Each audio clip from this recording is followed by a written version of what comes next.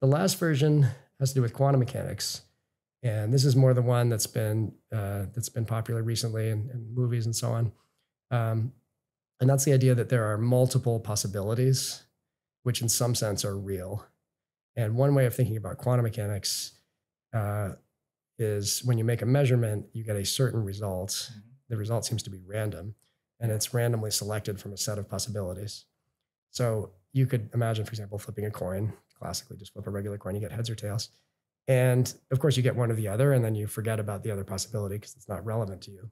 But if you wanted to, you could say, well, imagine the world is sort of split into two, and there's a version of me that sees heads and a version of me that sees tails.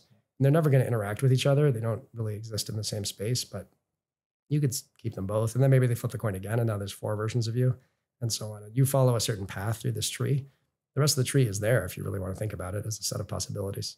So one interpretation of quantum mechanics is that those possibilities could interact with the one you're in. And they don't generally, or at least the effect they have is so small that we don't notice it.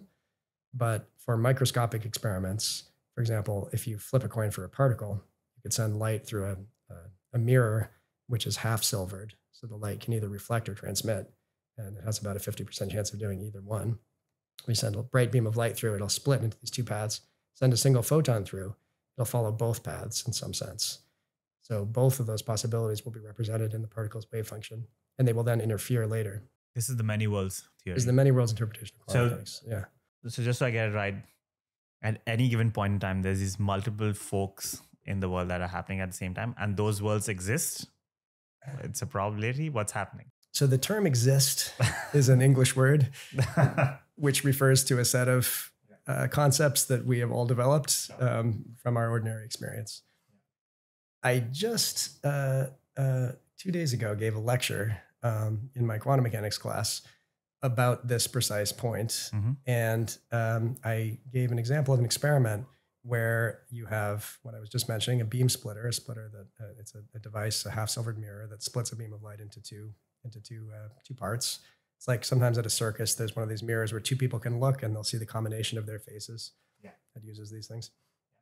Yeah. And the results of that experiment, when you turn down the light source so that only single particles are going through, single photons at a time, cannot be explained by the particle flipping a coin and following one path or the other.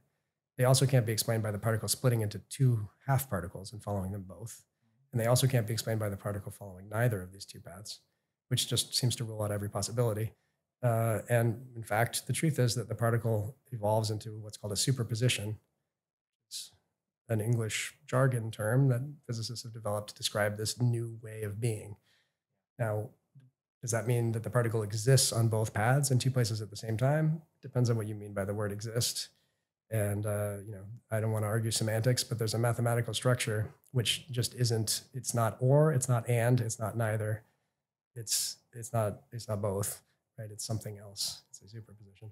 So that's the sense in which these multiple versions are there. They're in the wave function that describes everything, including you, the experimenter that did the experiment, is a superposition of quantum states. And in each part of that superposition, you may have gotten a definite result, but it's a different result in each of these branches. That's this many worlds interpretation. And, a lot of these movies about the multiverse are playing off of that idea, of course. In reality, you can't go back and forth between these. They don't affect each other for macroscopic superpositions in any way that we've ever detected. The only place where you really see this as an important physical effect that you can test is for tiny systems consisting of just a few particles, not an enormous classical object like a human being.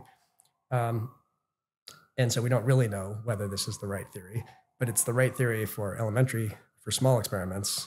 Pretty natural to extrapolate it to the large.